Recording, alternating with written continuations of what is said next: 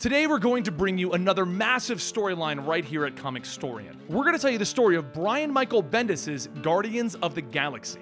You see, when the first movie came out, Brian Michael Bendis started a new comic book line featuring the movie version of the Guardians of the Galaxy. Over the course of like 4 to 7 years, somewhere in there, I know, a very large gap, we've had multiple storylines from new origins for Star-Lord, different origins for Rocket and Groot, and we've also had various other tales of the Guardians coming together, fighting against things, even Peter Quill becoming an Emperor. Well, we're going to take all of those videos that we did because they do tell one giant story, and we're going to bring it to you now. So, enjoy this super long Guardians of the Galaxy vs. Thanos video, and don't forget, this was done over the course of many years, so our editing style and intros and even the voiceovers I've done for characters does change as we're going. Enjoy.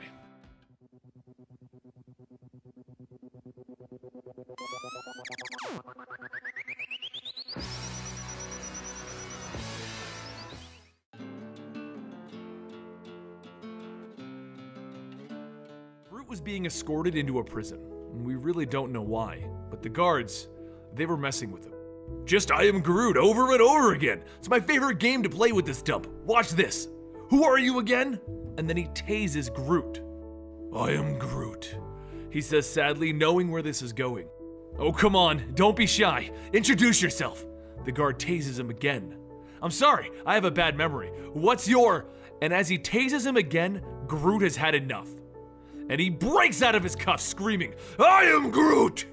He then slams both guards against the wall, and he grabs the one that was tasing him by the head. I am Groot! Throwing the guard on the ground, he says over and over again, I am Groot! I am Groot! I am Groot! Two other guards come over, and they throw Groot to the ground. Time for the pit. Throw him in with the other problem child. Groot gets thrown into the cell, and he just lays there. He doesn't want to get up. He doesn't want to fight. Until... someone in the corner says to him, So what are you in for? Groot looks up to see a raccoon in a prison outfit. I am Groot. Yeah, I didn't ask for your name, don't care. What'd you do? I am Groot. And then Rocket looks at him all funny. Oh, this'll be fun. Just stay off my side, it's cramped and ugly, but it's my side. I am Groot. He then slaps his forehead. This isn't what I meant when I asked for a plant. As they are forced to be cellmates, they end up going around together, and at the cafeteria, Rocket has had enough, and he tells Groot to back off. I don't want any friends. I am Groot, Groot says, confused. Oh, are you? I didn't catch it the first 2,000 flarkin' times you said it. Nobody understands what you're saying, so do us all a favor and shut up and stay off my side. And that's what Groot did. He ignored Rocket and he left him alone. But way later, the guards that Groot injured were torturing him again, asking for his name. When things changed, Rocket yelled out, Hey! I think you got his name when he put you and your friend in the infirmary a month ago. Touch him again and he won't even make it there. Groot gets up and he stands next to his new friend, smiling. Stop looking at me like that. So they got to walk away from the guards, and Groot returned the favor by growing trees and a small bed for Rocket in their cell. Rocket smiled, and he was amazed that Groot did this for him. But just then, the lights were turned off and the guards walked in again. The lights won't be on for a few seconds. Plenty of time to teach you two a lesson. And Groot leaped in, yelling, I am Groot! Rocket replied to him, Good idea, I'll take the big guy. Wait, what? A bigger smile forms on Groot's face as he turns to Rocket while beating on the guards. I am Groot? I did, yeah. So Groot grabbed him and he held him as close as he could. I'm all ears, pal. So Groot asks him, I am Groot. Don't know. I've been stuck in a cell with you for months. Guess I got good ears. So what are you in for? I am Groot. Are you serious? You're crazy. With that, the two of them became inseparable pals. They went on many crazy adventures, and they made other friends in the form of Star-Lord, Drax, and Gamora. And no matter what happened, they did it together.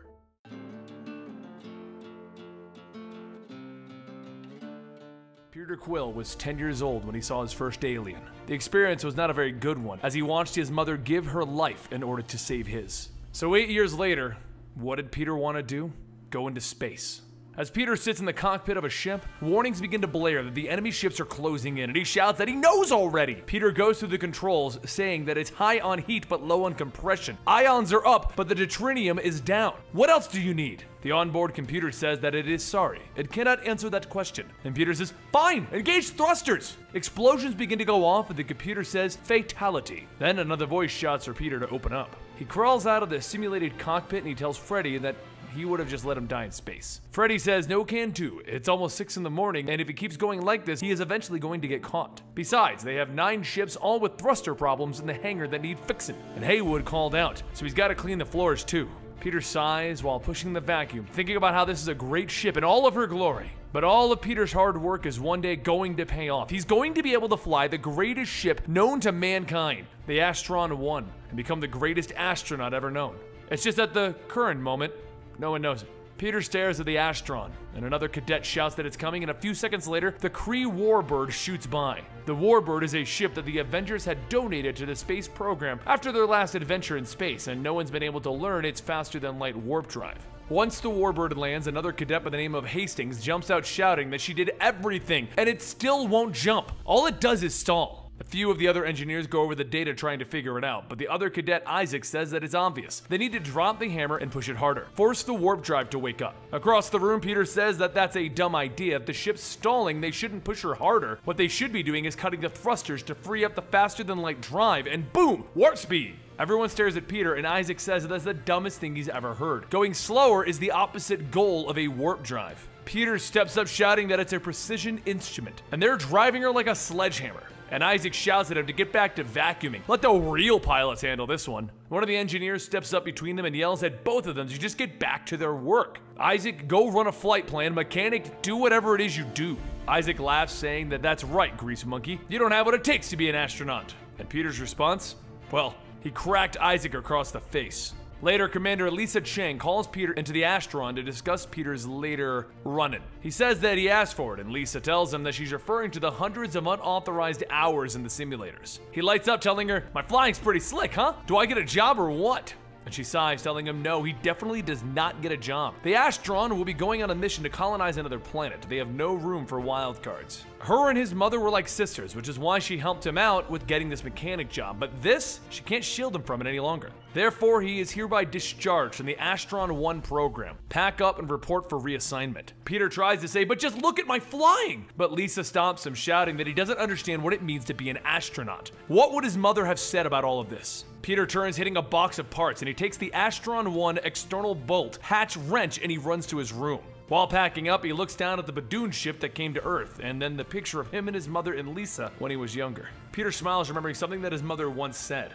Pick a high target and you're gonna hit it. So a short while later, back on the Astron bridge, Lisa asks herself, where did she go wrong with Peter? And then there's an emergency call about an unauthorized launch. The Kree Warbird rockets into the air and Peter shouts, yo! Lisa radios to the Warbird, yelling to Peter that they will shoot him down, but Peter continues to fly. Hastings and Isaac follow closely behind, prepared to fire, and once the lasers are shot, Peter starts to hit the controls. Lisa radios that he needs to stop this, but Peter looks through the system, telling her that he's high on heat, low on compression, ions up, what else do you need? Peter then cuts the thrusters and Hastings calls out that he's slowing down. They should be able to hit, but then light surrounds the Warbird, and seconds later, the ship disappears. Back on the bridge, Lisa shouts that he did it. The warp drive is online. They have the data for the Astron. And out in space, Peter shouts, suck it everyone, I'm in space. Except, the Warbird stalls and loses all of its power. Peter tries to access the controls, but with no response. Peter starts hitting it, and he tells himself, great, I just got into space and now I'm blowing it. 3 days later, while floating around in space, Peter gets to work trying to fix whatever it is that went wrong when a voice over the radio says that it looks like he's having mechanical problems. Peter looks around and says, holy crap, yes, this is Peter Quill. Thank you, I never thought I was going to be rescued up here. The voice tells him that they're not here to rescue him. They're pirates, they steal things, so prepare to be boarded. A few moments later, the Warbird is brought aboard a giant pirate ship, and the aliens surround the ship, and a voice says to not give them any trouble. They just want the ships, and then they'll be on their merry way. The leader steps on board with another shouting that he's about to be robbed by Yondu and the Ravagers. The Ravagers look around and they find nothing, and Yondu notices a compartment open and shouts, you better hurry and climb out of the ship's guts before I drag you out by your eyeballs. Peter thinks about it for a second and then he realizes he has a plan. He climbs out of the bottom of the ship and then he crosses the wires to simulate a radiation leak, which would mean suddenly the doors on the ship shut, trapping everyone on board of the Warbird. Everyone inside shouts, "What the heck is going on?" And then they feel a rumble. Back in the holding bay, Peter drives a crane pushing the Warbird back into space and he yells, "Walk the plank, suckers!" As the Warbird floats on, Peter then shouts that this ship is now the property of Peter Quill, king of all pirates! That is until Yondu tackles him to the ground. Yondu yells that he's gonna pull out his lung. And that's when Peter pulls the trigger on the gun that he had taken from home. The giant laser fires and Yondu grabs his arm yelling, "That for tack can hurt!" Peter runs off into the air vents trying to come up with another plan while Yondu goes back to searching. Yondu continues to shout that this is his ship. I can hear where you're going. There's no way that you could steal my ship. Yondu then heads into the treasure room and Peter thinks that he could use this to his advantage. What do pirates love more than anything? Treasure, loot, booty? Just got to. But as Yondu walks in, he sees Peter's helmet and he charges after him. He then stops when he sees that it's just a helmet on a stick. Suddenly, the giant gold statue next to him starts to creak as it tips over and crushes him. A short while later, Yondu begins to wake up and he looks at his now bandaged arm, stating that that was stupid of him. He then turns back to see Peter at the controls and Peter asks, "How exactly do I fly my new ship?" Yondu tells him that this isn't your ship. And Peter said, "That's fine, I'll figure it out in a few minutes. Don't be a sore loser about it." As Peter continues to work the panel, Yondu begins to pick up the cuffs and he sneaks on Peter, banging the helmet with a gun. Yondu then says, "You really thought you could take me prisoner with my handcuffs? Think again, you holy flarkanards, you're a kid!" Peter sticks the gun into Yondu's stomach, telling him, "I'm a kid with a gun." Yondu pushes the gun to Peter's head, telling him that he's keel-hauled men more decent than him for less. So here's the deal. I'm gonna take what we want from your ship, and then I'm gonna let you drift out in space. Put your fate into the hands of the stars. Peter says that's a stupid deal. How about he lets him stay with them as a member of his crew? I trapped your friends, stole your ship, found your treasure, and almost got away with it. Yondu tells him that he's just a dirt-poor boy from Earth. Not worth a damn here. And Peter shouts, "Come on! That ship you stole? I stole it first, and I killed my first alien when I was 10, proving to the people who told me that I couldn't make it to space wrong." Peter's eyes begin to water and he says, "Please, I have nowhere else to go." A little while later, once all of the Ravagers are back on board, one of the aliens asks Yondu, why did he do it? He looks over at Peter and he says, "Kid is one of us. Maybe one day he'll be a great pirate. Or maybe we'll just let him clean our ship." But while Peter pushes the Star-Lord Huvvac around, he tells himself that this is his new job, for now. Because if these aliens can be pirates, so can he. As the days pass, Peter stops when he can look at the universe that he worked so hard to see. And as he does, Yondu says that someone must have been sleeping since his floors ain't getting cleaned. Yondu notices Peter holding a picture, and when he looks at it, he says that it must be the Badoon ship that he's looking for, the one that he asked if they could find 100 times. Peter laughs, asking, "What if I asked you 101 times? And Yondu asks him, "What would you even do if we found them?" Peter says that he would shoot it out of the sky, throw it into the sun, pee on the ashes, and dance on their grave. Yondu tells him that that's the thing about space. It ain't complicated. It's all about the big nothing out there with the occasional thing of interest. Steal one thing, avoid another. That's the big secret to space. Peter then takes out the picture of his mother, saying that he's looking for that ship because of... here. The other woman is Lisa Chang, who became a commander. But she would never have gotten the 4 warp drives operational if it wasn't for him. And Yondu stops, asking, "Unearthed their ship with 4 warp drives?" Peter laughs, telling him, "Hell yeah, reverse engineered them from the Kree. I was the one who cracked it. I know all of the ins and outs and all of the secrets, so maybe I would be a better mechanic than a janitor, or maybe even a pirate." Yondu tells him, "You know, maybe you're right. Maybe you do have what it takes to be a pirate. So how about I take you out and see what kind of trouble we can make?" Later, down on an alien planet, the alien jock and his muscle hands gun to Yondu and Peter, telling them that the last time someone brought someone new, he ended up spending 30 years in the Spartox solar prison. Yondu tells him to relax. Peter's part of the crew, and the two begin to argue. As Peter stands close to the ledge, he begins to fall, and then another alien catches him, and he trips him to fall off. Jock asks, "What is that?" But Yondu takes Jock's gun, telling him, "That's enough. We're not here to pull one over on you." Jock starts running, shouting, "I knew this was a setup!" And as Jock goes to jump off a ledge, Yondu grabs Peter and he jumps off. Everyone lands on a passing trans car, and Jock starts jumping from car to car. Yondu chases and corners Jock, telling him that this isn't a screw job, now let's just... But the alien from before jumps onto the car, knocking Yondu into the cab. Peter asks if he needs help, and Yondu shouts, "No! Go catch Jock!" So Peter quickly spins back and tackles into him. The two go crashing into the restaurant down below, and as Peter starts to get back up, Jock makes a break for it and escapes, but soon after, Yondu jumps down shouting, "You idiot!" Peter then pulls out a gem telling him, yeah, he escaped, but I did manage to swipe this. So did I do good? Yondu grabs the gem, telling him, "You did better than good. This is the beginning of great things." So from there on out, Peter went to living the life of a space pirate, getting into fights, drinking, making out with hot alien women, and even entering brawls and winning them. However, what Peter isn't seeing is that these adventures are being staged. One night during karaoke, Yondu tells everyone that he would like to make a toast to their newest and greatest member, Petey. It's time that they make it official, so they decided to make him a full-time Ravager. How about that? Peter asks if he really means it, and Yondu says, "As serious as a scroll. I even got you a little gift." Yondu holds out a tracking gem that shows a picture of the Badoon ship that Peter's been looking for. Peter says that he doesn't know what to say, and Yondu tells him that there's one small thing that we want to return, and that's the Astron 1. The Astron recently flew by a probe drone, so we're gonna take it. Peter tells him no, they can't do that, and Yondu takes the tracking gem back, telling him, "You're one of us, right? Besides, you said it yourself. All those people said you couldn't cut it. So, it'll be a ship for a ship. You get the Badoon ship, we get the Astron." So, back to our toast, and everyone shouts, "To Petey Quill!" And Peter tells himself, "All right, I can't blow this." As the preparations are set, Peter and the pirates make their way over to where the Astron is flying, and Peter sneaks in. But as he does, he thinks to himself that this is what he's become. A traitor to 7 billion people on Earth. No pressure or anything. He quietly moves through the ship until he gets to one of the access terminals and begins to disable the shields. But as he does, someone shouts for him to halt. He turns back, pointing his gun, to see the worst person that he could have run into.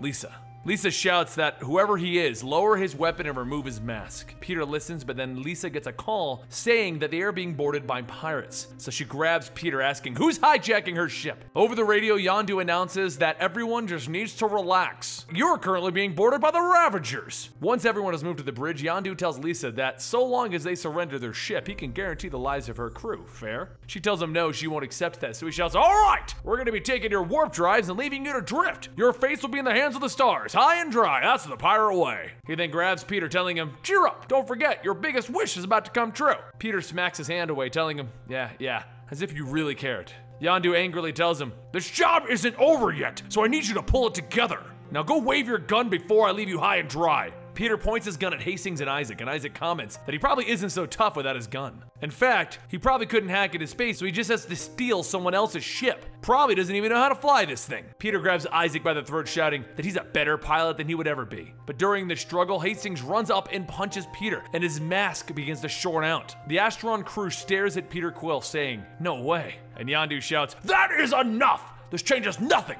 Now everyone sit down before the commander gets it!" Peter grabs Yondu, telling him not to hurt her or he will, but Yondu asks, "What? Polish the deck? You're just a janitor, so you better know your place." Hastings shouts for Isaac to hit the warp, but Yondu punches her in the stomach, telling her, "Look, I'm trying to be a nice guy here, but I will not hesitate to kill each and every one of you." Just as Yondu begins to calm down, one of the Ravagers shouts that Peter is gone.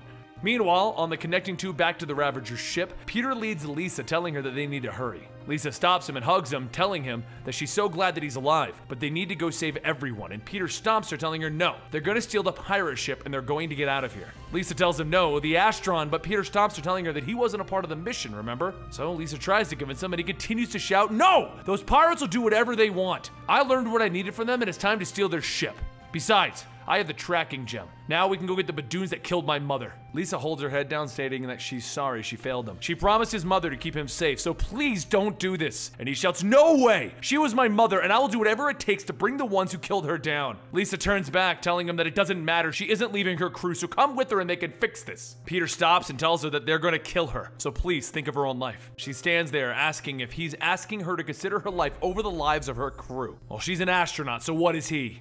A short while later, one of the Ravagers throws Lisa back in with the rest of the crew, and the engineer asks, where is Peter hiding? Is he planning a sneak attack? And she tells him no. Peter's running away. Another Ravager says that they couldn't find him, and Yondu notices the tracking gem is gone. He shouts that he must be on their ship. They've been looking in the wrong place, but another Ravager shouts, look outside. On the screen, all of Yondu's treasure is floating away, and he shouts that he's going to kill him! All of the Ravagers start to run back to their ship, and Yondu tells them all that it was a trap. They need to hold down the Astron. So all of the Ravagers run into the vault's room, and Peter slams the bulk shut and locks them inside. He then heads over to the ship's controls and hits the thrusters, full blast, damaging the connecting tube. While the ship begins burning its own fuel, Peter heads over to the emergency fuel containers and begins to break them. Once it's all done, he heads back to the cargo bay and tells himself that he has one shot at this. He can launch himself back over to the Astron, and it's just a simple physics problem, except he sucks at math. Peter grabs the Star-Lord hovervac, now strapped with two small rockets, and he flips a switch. The thrusters light up and they take off towards the Astron. Astron, and as he flies through space, there's a tug at his leg. Yondu is punching him, and he headbutts Peter, but Peter manages to kick him off. He grabs onto the hovervac, and he looks back, wondering why Yondu is smiling. Oh,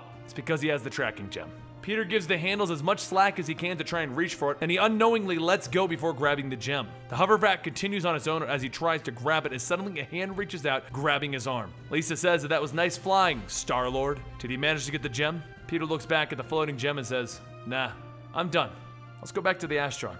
As some time passes, the Astron reached a planet Zervis, and it began its next permanent colonization. And Lisa says that she's got to hand it to him. They couldn't have done it without him, so she's sorry that she kicked him off the mission. Peter says that he's actually sorry for what he said about his mom, and Lisa stops him, telling him it's okay. She stopped grieving and being angry. That's when she first started planning this mission. She then asks if he's sure that he won't be staying, and Peter says not to worry about it. He's gonna visit. The two of them hug, and Lisa asks, where is Star-Lord off to now? Peter says that it's a big galaxy. He's gonna go find out what it has in store for him. He was an okay astronaut at best, and kind of a ridiculous pirate. But together he's become something even better. He's become the legendary Star-Lord.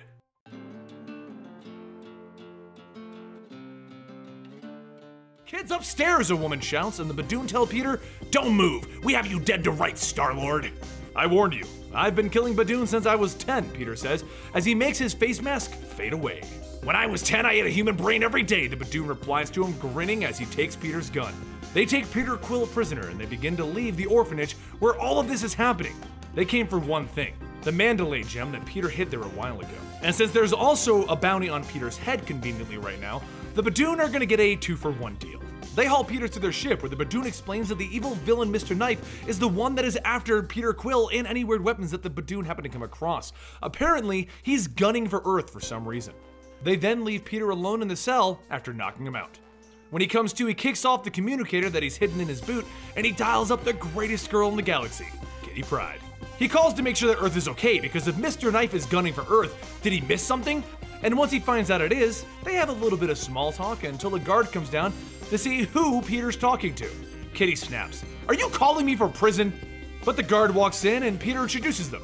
Kitty, meet Thumbnail. Thumbnail, meet Kitty. Thumbnail hate cutie talk. So Peter jumps up, blasting Thumbnail with his rocket boots, throwing him out of the cell. He then makes his way out of the jail cell and through the ship, where he grabs the Mandalay gem and blows a hole in the side of the ship, before making his epic getaway into space using his face mask.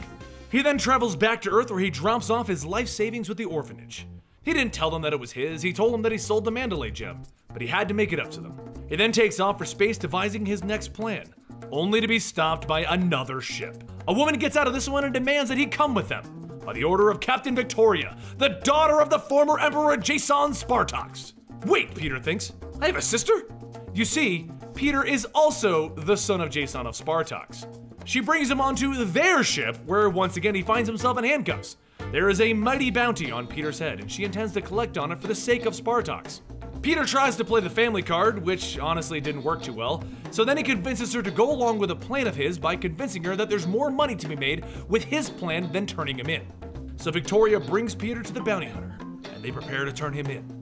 But just when she's about to collect her reward, she betrays the guards, and Peter breaks his cuffs, grabbing the bounty guy hostage. Peter then tells them to transfer all of the money that's in the vault into his account. Well, the rest of the Vinderdoom guards are a tad unhappy that they're about to be out of a job, and they open fire on Peter and Victoria. Epic maneuvers happen, and the two of them manage to get off of the planet. And as they prepare to leave, Peter leaves his sister with all of their earnings. She'll use it for the good of their people, the people of Spartax. But she asks him, why leave it all? And why does he seem to have a death wish? So Peter finally explains what he's doing. You see, Peter was trapped in the Cancerverse with Richard Rider and Thanos. When he and Thanos got out, they made a pact not to fight each other for a while, and that was Peter's mistake. Thanos has been running free out there, making problems and killing thousands, and he feels that he is to blame because he can't stop Thanos. So he doesn't want the money that they just earned. He's gonna go after Thanos. He assumes that he won't be back. After leaving his sister and her wishing him luck, he went to a bar where a pretty lady tased him to bring him in for the bounty that the Badoon have on him again. This time, his cellmates are a spy from the Spartax Empire that got caught, and a little Badoon child that just won't talk. So Peter calls up Kitty Pryde again, and her first comment is, "You're calling me from jail again?" Yeah, never mind that. I need a distraction. Can you do something in the lingerie department? Dream on, spaceman. Okay, how about something scary? So Kitty Pryde gets into the scariest outfit she can find. a giant banana suit, and she screams, "Ooga chaka, ooga chaka, ooga chaka, ooga chaka." The guard rushes into the room terrified, and Peter takes his gun with a yoink and knocks him out. The three prisoners run into the ship, and the spy tells Peter that he'll see him later. The legendary Star-Lord is a little too high profile for his plans, leaving Peter alone with the Badoon child. But that works in Peter's favor as the child points to a sewer chute as their escape, and they slide down to freedom. Well, not freedom. It shoots them into the starport, where Peter falls in love with the ship that he's going to steal, the Bad Boy. They both run onto the ship, and the onboard computer introduces itself as Lydia and welcomes them to the Bad Boy. Peter asks if they have enough fuel to make a break for it, and Lydia tells them only if they can play aquabats as they go. He answers with, "Only if I can sing every word." Okay, I kinda like you now, but I only have enough juice for 2 people. And that's when behind them, Peter and the Badoons see that the spy has snuck on board. "Kick the Badoon off, Peter! Let's get out of here!" Peter and the Badoon child both look at the spy, and then they kick him off the ship singing, "We were super rad!" He then drops off the Badoon child at the orphanage, asking them to watch him, and then he gets back onto the ship with some alone time with Kitty Pryde on the hologram collar, until Lydia reports that she has found what Peter is looking for. With this ship and the Mandalay gem, Peter is taking this fight to Earth to fight Thanos. Kitty gets all excited. "You're coming for a visit, Peter?" "Yes, but this isn't a vacation. There's something I need to handle, Kitty." Furious, she hangs up on him, calling him a dumbass. But Peter knows she'll understand. This is Thanos. He needs to finish what he started in the Cancerverse. On Earth's moon, Thanos is building a monument to his love, death. But Peter Quill comes rocketing in full force, and he slams Thanos into the planet, knocking him back. "Quill, you're late. Our truce has been up for quite some time. And you've been busy doing some bad things. Very bad things, Thanos things. I'm surprised that you're surprised. You really went to town while my hands are tied, didn't you, Thanos? Well, the party's over." "Oh, is it?" Thanos says as he blasts the spot Peter was standing at. But Peter has a secret weapon, the Mandalay gem, and it's granting him insane amounts of power as he rockets through the explosion to Thanos' surprise. "You've got it, big boy, and I'm gonna make you pay for everything you did." Thanos grabs Peter by the back of the head and he slams him into his knee, causing Peter's nose to bleed. "Ouch, my nose! My mother gave me this nose!" They go back and forth for a few seconds until Thanos grabs the gem off of Peter's chest. "This gem is celestial technology. You have no idea what you are doing." But he reels back in pain as the crystal refuses to leave Peter. "I don't know, Thanos. You tell me. Does it feel like I know what I'm doing?" And he bombards Thanos with the power of the gem. He then leaps onto Thanos, ready to finish this. And Thanos grins. "If you destroy me here, this moon will be destroyed. And if this moon dies, the Earth dies. Will you make the Earth pay for the price of your guilt?" Peter stands up and he walks away. "Sit tight while I call the Avengers, and we'll figure out what to do with you. By the time they get here, I'll be gone. Either they won't believe you, or they'll chastise you for letting me get away. Again. Heed my counsel, coward.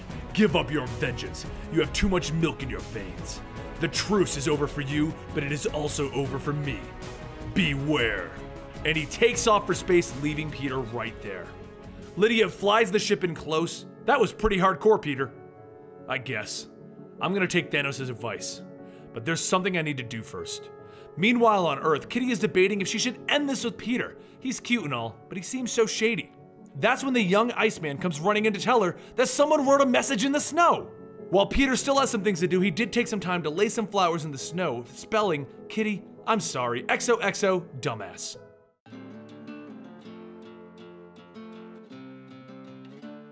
This left Agent Venom stranded on a very populated planet, alone and scared.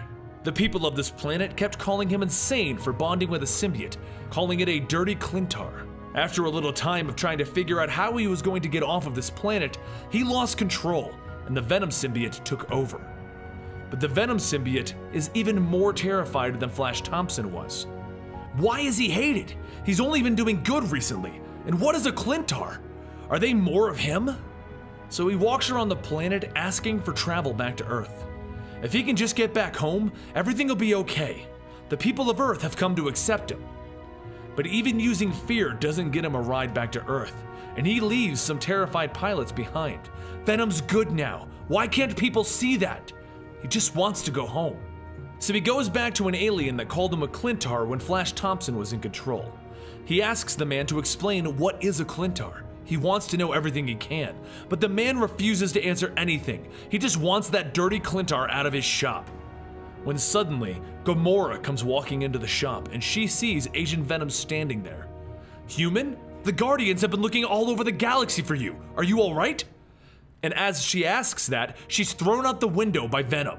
You see, Gamora never trusted the symbiote, and once Agent Venom joined the team, she wanted to remove it from Flash Thompson and kill it. But Flash stopped her. Now that Flash is unconscious and Venom is terrified, it doesn't trust her. "You've gone mad," she yells back. "This is all a trick! You sent me here to die! You sent me into space so you could ruin me!" Venom screams out. And Gamora refrains from fighting back. "If there's anything left of you, Thompson, speak now." But Venom just growls, "I'll kill you all!" So Gamora runs at Venom, leaping over it and stabbing him with her staff. But before Venom can react, she yells, "Now!" And just then, Rocket Raccoon shoots a gun out at the symbiote that sucks it up and pulls it off of Flash. As Flash hits the ground now that he's legless again without the symbiote, Gamora turns to the Guardians and asks, "What took you so long?" "You only called us a minute ago," Star-Lord says. "I was in the bathroom," Drax says, and Rocket just grins. As Flash begins to come to his senses again, he asks, "What happened? Oh, I should have never come. I can control the symbiote on Earth. This whole thing of going into space was a bad idea." And then he just passes out. Star-Lord looks at him. Poor guy. And I was really starting to feel bad that we lost him. So no one really knows what happened to Flash, and they make a decision to just get him back to Earth. The Guardians did lose him after all. Back on the ship, Groot and Rocket are slightly guarding the vial that Rocket is keeping the symbiote in, and Groot just finds it fascinating. That is, until it breaks out of the vial and it wraps around Groot while Rocket's back is turned. Rocket turns around to see his buddy under the control of the symbiote, and Venom Groot says, "I am Venom!" Star-Lord, Gamora, and Drax all see Rocket come running out of the cargo hold, with Venom Groot chasing them yelling, "I am Venom!" "What's going on?" Star-Lord asks, and Drax runs in and begins swinging, "I have this!" But Groot quickly slams him into the ground and throws him into the ship's controls, turning off the gravity. No one has any idea what to do, with Rocket yelling, "Help Groot! Somebody help Groot!" So Gamora demands Venom release the Wood God, and she will spare him a brutal death. And Rocket just snaps back, "Not like that!" But Star-Lord has this as he fires his guns along with Rocket at Groot. "Sorry, buddy." The Venom symbiote quickly jumps off of Groot and it begins to look for a new host. And it sees a certain talking raccoon that it would love to be on right now. But Rocket panics and begins to blind fire at the symbiote. Eventually, it does manage to get onto Rocket though, and it wraps around his arm until we have Venom Rocket Raccoon. He forms a massive gun on his arm and he turns to Drax and Groot. "Don't come one step closer. Get off my ship. I have business to conduct and I'll be more than happy if I never see any of you again." And Groot looks at him simply asking, "I am Groot?" Venom Rocket Raccoon begins disarming the Guardians, but not actually hurting any of them. And then he points his gun at Star-Lord. "You've always done right by me, Quill, so I don't want to hurt you or anyone else. But I need this ship and I need you and the others to get off." But Drax reaches out to try and grab Venom Rocket Raccoon, so the symbiote in response transfers over to Drax, creating Venom Drax. Well, as you can imagine, no one can face off with Venom Drax. Flash Thompson eventually wakes up though, and he sees that something is definitely wrong on the ship. He crawls out of the medbay because right now he doesn't have his legs, as it's the symbiote that creates legs for him. And he sees the entire team unconscious, but still breathing. And he sees Venom Drax at the helm of the ship. Venom Drax turns around and says, "We're here. I'm home." Flash looks out the window and he sees Planet Symbiote. The Venom symbiote tells Flash that he is home. He's been summoned here, and he doesn't know if this is the end of their journey together, but he has come to admire Flash Thompson. And then he leaves Drax's body and he crawls out of the ship. Everyone wakes up and realizes that it's true. They're now in an uncharted part of an uncharted sector of the galaxy. They've got Venom symbiotes flying all around them in their anti-gravity whatever kind of planet they have, and shockingly, they're not attacking or trying to bond with the Guardians. After a little contemplation, Flash decides that he's going to present himself and let the symbiotes bond with him, and try to see what's going on. While everyone tries to stop him, he eventually gets to one of the symbiotes, and he bonds with it. And all Groot can say is, "I am Groot!" And Gamora replies with, "What can we do?" But everything's okay because Flash responds with, "Wow, I was right. They want to talk to us. They don't have mouths or the ability for verbal communication. If you let them temporarily bond with you, they can explain what's going on." The whole team refuses, except for Groot, and he allows it to bond with him. So following his lead, everyone else agrees to bond with the symbiote, hoping that this works out for the best. And the symbiotes explain, "We are the Clintar. We are the mind and soul of the warrior, and we want to spread the true ways of a noble and virtuous galaxy. Like yourselves, we are dedicated to making a great society. To get to this society, we need to find hosts to create a perfect bond to reach our ultimate goal. This means that we need a perfect blend of moral and physical ideals. If we can find that, we can create the ultimate noble warrior. But because we need such a delicate balance, there are few members of very few species that can rise to the occasion. If the balance is even slightly off, it'll create something that is monstrous and corrupt. Because of this, our reputation throughout the galaxy has been tarnished. Once a symbiote becomes corrupt, we break it off from our home world and our hive mind, and without a connection to us, a damaged Clintar will spiral out of control. The corrupted Clintar will then try to spread lies and half-truths to further their own agendas, further harming our reputation in the galaxy. But even a broken symbiote can bring true heroism, and that is why we are honored to have Eugene Flash Thompson with us here today. And so we are grateful to you Guardians for bringing him to us. We've been aware of your Agent Venom for quite some time, and we are so happy that throughout their struggles, their bond has made the warrior whole and a planet safer. But since the Venom symbiote only contained a fractured connection to us, it was frightened and it began to react to its surroundings irrationally. But now that they are here, we can fix and repair the symbiote and create the perfect warrior that they are supposed to be. Eugene Flash Thompson, you now have new abilities and knowledge that you didn't know you had before, and you have a connection to us finally. You are now a warrior of the galaxy, and you may now leave with our gratitude and blessings. As a thank you, we have cured all of your bodies of their poisons and cancers. Cancers? Who had cancer? Star-Lord asks.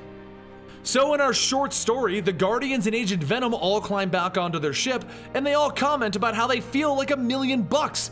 And it's time for them to go find a planet to repair their ship after this whole ordeal. Rocket Raccoon has also made it Flash's job to clean up the ship, since it was his symbiote that made the mess. But before anyone can do anything else, Captain Marvel calls them up to ask Peter if he knows anything about this, because the Spartak Empire is currently broadcasting that Star-Lord is now the new president of their empire. Rocket Raccoon looks at him and he says, "Hey, congrats! And I may have a few things on my record that I'm gonna need you to quietly take care of, buddy."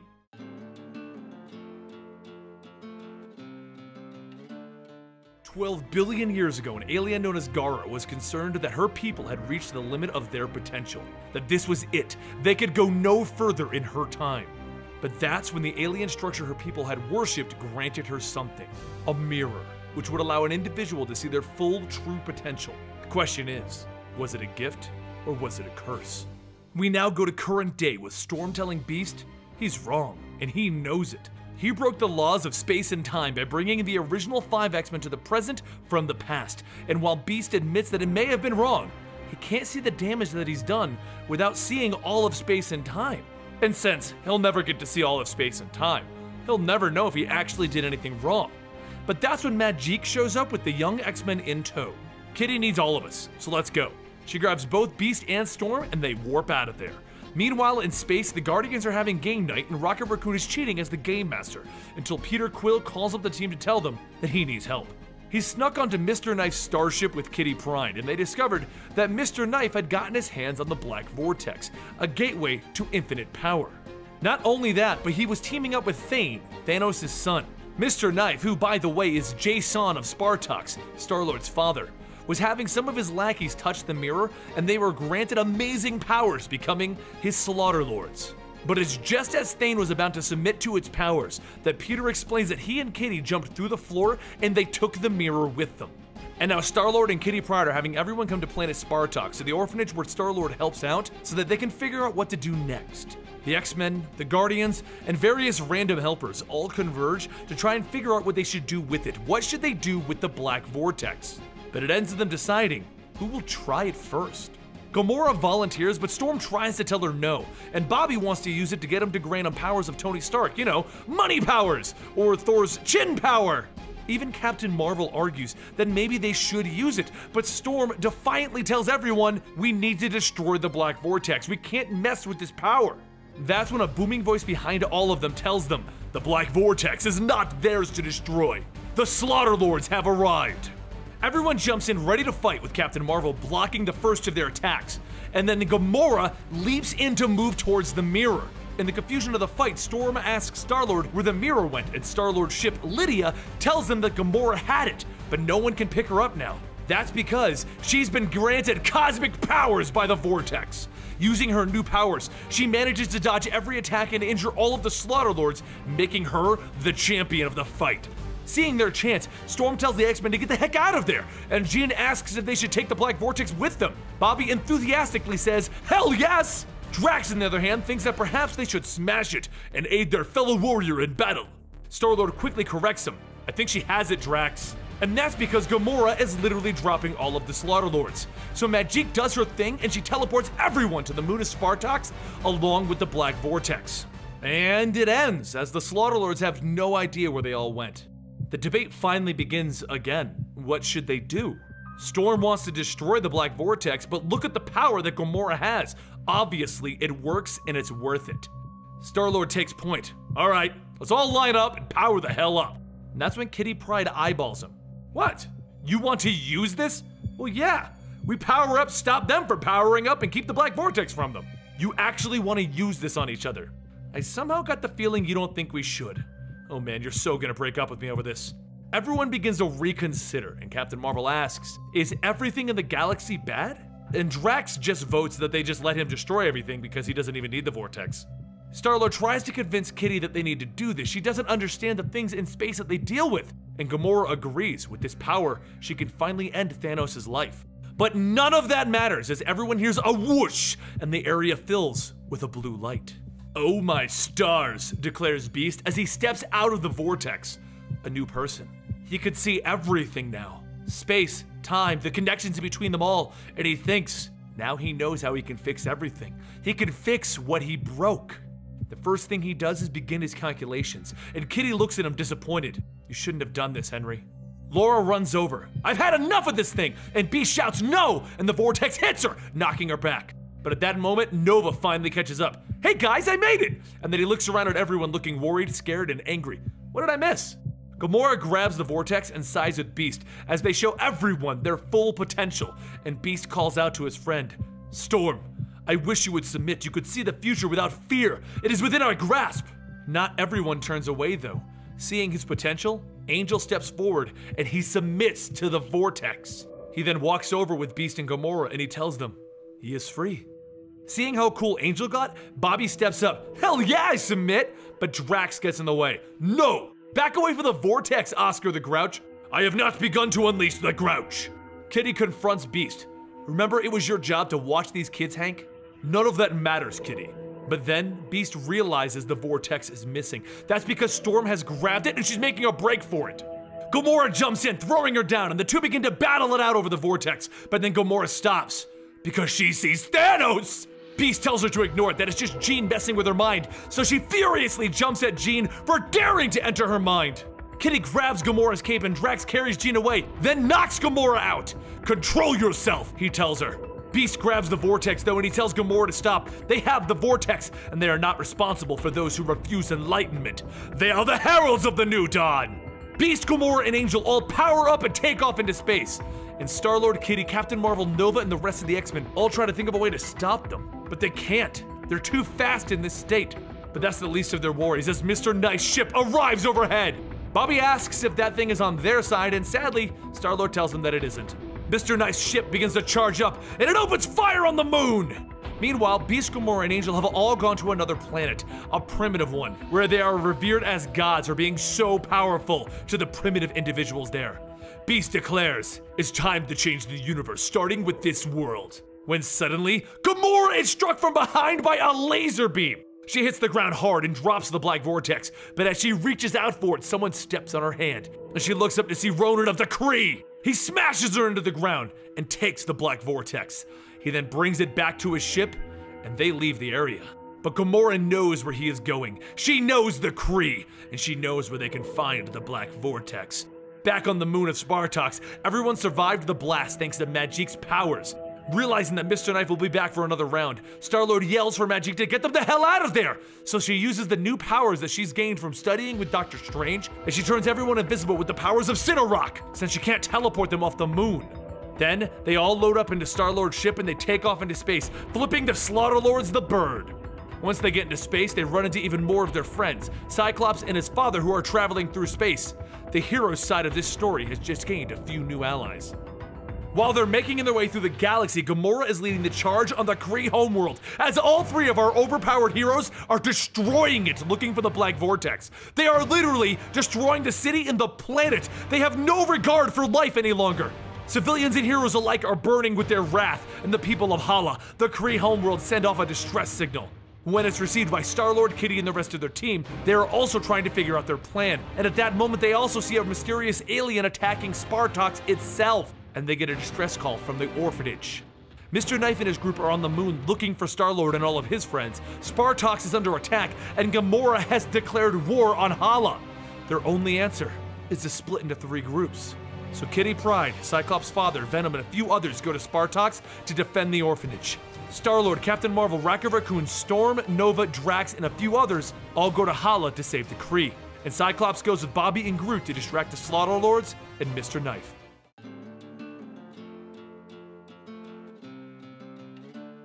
But at the start of our part 2, they've already failed, as Mr. Knife's Slaughterlords have already knocked all 3 of them unconscious and taken them prisoner. So let's follow Star-Lord to Hala to stop the cosmic beings from destroying the Kree homeworld. The fight between Gamora, Beast, Angel, and the Accuser Corps is interrupted by Captain Marvel, Nova, and Drax coming to their rescue, while Star-Lord, Storm, and Jean all go down to speak with the Supreme Intelligence, a giant head that deems the fate of the Kree. As they walk into the main chambers, Ronan is requesting the Accuser Corps be allowed to pull back from the battle and have them all submit to the Black Vortex. But the Supreme Intelligence refuses this. His decision will stand. Star-Lord tries to butt in, informing Slimer, as he puts it, that this is a big mistake. Hala is engulfed by flames and they need the power of the Black Vortex if they have any hope of winning. But the Supreme Intelligence still refuses, telling them that he has 10 billion minds and he knows of the Black Vortex. They cannot use it. They currently hold the Kree fleet likelihood of survival at 32%, but if they use the Vortex, it will be a abysmal 2%. So enough of this. Leave the Vortex here and leave the Supreme Intelligence's chambers. Meanwhile, on Spartox, Kitty Pryde, Venom, and their team arrive at the orphanage to try and see what's threatening the orphanage, only to be introduced to their own cosmic-powered being. She explains that she is Gara, the last of the Viscardi, and she is here to destroy the Black Vortex. Now where is it? Back with Star-Lord and Ronan, Star-Lord has an idea. Ronan, would you submit to the Vortex if you had a chance? Ronan gives Peter Quill a stern look. Gotcha. Well, I'm gonna go embarrass myself for a good cause, so just be ready to make your move. He runs back in shouting, I'm gonna be the king of the cosmos, baby! Black Vortex, here I come! And he jumps on it until the accusers escort him out the room, and he shouts, You'll never take me alive, accusers! But while the guards are distracted, Ronan slips back in, and he becomes Ronan of the cosmic powers! Meanwhile, across the galaxy, Thane, Thanos' son, has returned to his flock, his people, to find them all dead. He swears that he will have his revenge on whoever did this.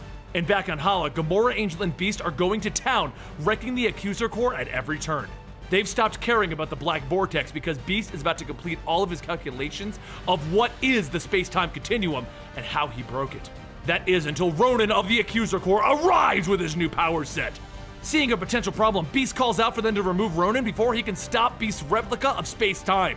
Because once he finishes this device, all possibilities will be in the palm of their hands. So Gamora jumps in to battle Ronan, 2 overpowered individuals, except Gamora also has a powered-up Angel on her side, and she begins to burn Ronan with the fire of the Black Vortex, until Ronan hits Angel over the head with his hammer. But it's all for nothing, as Beast's device is now complete, and he literally sees the fabric of space and time, and he sees that he broke it when he brought the young X-Men to the future. Horrified by his own actions, he rockets off into space, asking, How did I become such a monster? Seeing Beast leave, Gamora grabs Angel and they chase after him, telling Ronan, this isn't over. Ronan returns to Hala, the savior who kept the enemy away, but the Supreme Intelligence banishes him from the planet for disobeying. So Star-Lord, Captain Marvel, and Jean Grey all go back to the Supreme Intelligence to get the Black Vortex back. but he has no intentions of parting with it. As a matter of fact, they should be more concerned with the fact that the Earthlings have declared war on Hala. The argument begins about who started what, because while their attack on Hala was wrong, they were attacking the Accuser Corps because originally they attacked them. If the Supreme Intelligence would just allow them to take the Black Vortex back, they can handle this. But once again, he refuses, and he tells them that they need to leave Hala at this moment. So, Peter Quill opens fire on the Accuser Corps, because he'll be damned if they're gonna leave without the Vortex. While Star-Lord, Captain Marvel, and Storm are fighting the Corps, Nova makes a break for it, grabbing the Vortex and flying out of the palace. Cue the Indiana Jones music. "I got this," he shouts, smiling as he goes. But as he enters orbit again, he sees the massive ship of Mr. Knife right in front of him. Okay, now cue the sad Indiana Jones music. The ship blasts him hard while the Slaughter Lords fly in to grab the Vortex. But back on the surface of Hala, Star-Lord shouts out to his team. "You know, it occurs to me now that we should have come up with a better getaway plan." "Really?" Captain Marvel says as she lifts an accuser off the ground. "What's wrong with this one?" "Oh god, I'm starting to sound like Spider-Man." Then Drax helps with his wit. "We are outnumbered and outpowered. If we get out of this room, we still have an entire planet to escape from. And we are in dire straits." Drax, she knows she was being sarcastic. I do not like sarcastic.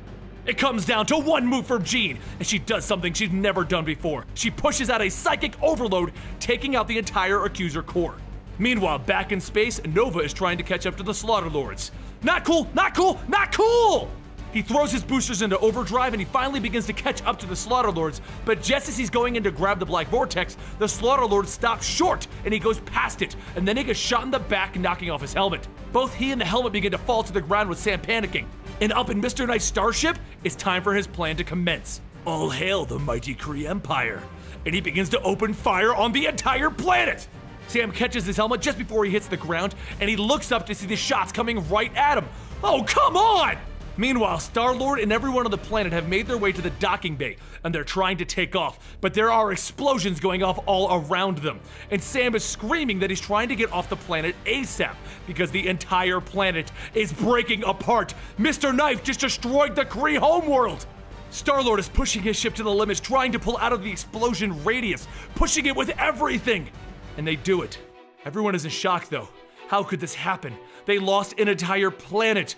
But before they can really even cope with that, they ask, where is Nova and the Black Vortex? Meanwhile, Nova did manage to get away with the Black Vortex. Across the galaxy, Magique warps Rocket Raccoon onto a planet where the cosmic-powered heroes are sitting, Gamora, Beast, and Angel. Rocket walks over to them and asks Gamora if she's even in there any longer. Funny, Rocket. You're freaking me out, Gamora. You never find me funny. That's our thing. So I'm gonna go talk to the big blue furry guy. He walks over and he sees Beast in tears. Hey there, Blue Earther. What the hell is wrong with you? I may have single-handedly destroyed space and time. Huh? Sucks to be you then. But while Rocket is, trying to help, Magique asks Gamora for help. The three of them need to work with the X-Men and the Guardians because this whole Black Vortex thing needs to stop. Then, the entire planet is hit with the force of the exploding Hala. What was that? Rocket asks. Hala. What about it? It's no longer there. It's been wiped out. Gamora turns to Magique. You have our help. We need to see if our friends are even still alive, and then find whoever did this. Meanwhile, Bobby, Cyclops, and Groot are all locked up in Mr. Knife's ship. I am Groot. This is a nightmare. Leave him alone, Bobby. I am Groot. You are annoying. As you can see, it's going very well for them. But back with Nova, once he finally wakes up, he grabs the Black Vortex and he looks into it. He sees the potential that he has. But unlike everyone else, he has a mentor he can look up to, someone who gained ultimate power, and it destroyed him. Richard Rider. So Nova easily turns down the power and he takes the Black Vortex back to Earth while he figures out what he's going to do with it. He tries to call Vision from the Avengers for help, but Vision's a little busy right now. And then, the Collector arrives. He's heard of the boy who got the Black Vortex, and he would like to add these to his collection. Sam throws on his helmet and he races into space trying to avoid the Collectors. He thinks to himself that there is one place where he can probably find some friends, and that's Spartox. They left some people there. So he goes for the planet, and as he grows closer, Gara on the planet's surface with Kitty and them sense his approach, and she takes off into space to meet with him. But Nova is going so fast that he doesn't see where he's going, and he ends up on a ship as it enters Spartox orbit. Thane's ship. And Nova just brought the Black Vortex to Thane, Thanos' son. Seeing the black vortex within his grasp, Thane jumps towards Nova, swinging and pushing the kid down. And then he takes the vortex, and he submits to it. As Star-Lord calls up Nova to alert him that the team isn't on Spartox, Thane stands before him, cosmically powered up. I am no longer Thane, son of Thanos. He is Thanos, father of Thane!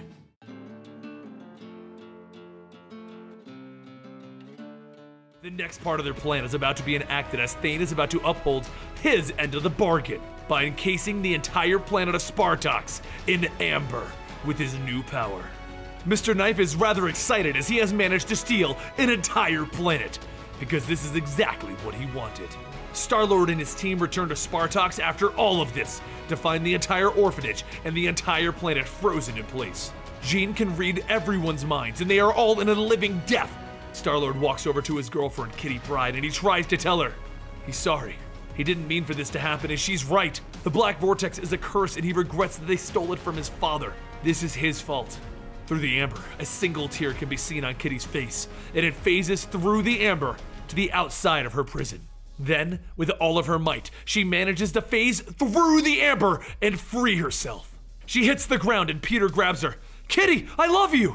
She explains that she can hear him through the amber, and using everything that she had, she was able to get out.